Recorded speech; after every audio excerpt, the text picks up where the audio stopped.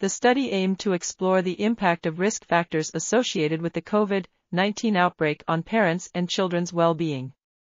Parents of children aged between 2 and 14 years old completed an online survey reporting their home environment conditions, any relation they had to the pandemic consequences, their difficulties experienced due to the quarantine, their perception of individual and parent-child dyadic stress, and their children's emotional and behavioral problems.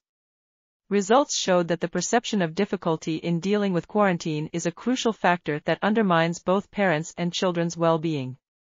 Quarantine's impact on children's behavioral and emotional problems is mediated by parents' individual and dyadic stress, with a stronger effect from the latter. Policies should take into consideration the implications of the lockdown for families' mental health and promote supportive interventions for the immediate and future. This article was authored by Maria Spinelli, Francesca Lionetti, and others. We are RTCLTV, links in the description below.